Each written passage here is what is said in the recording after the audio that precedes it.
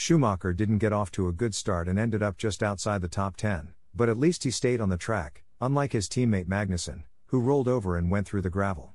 He crashed into the crash barrier, but was able to continue.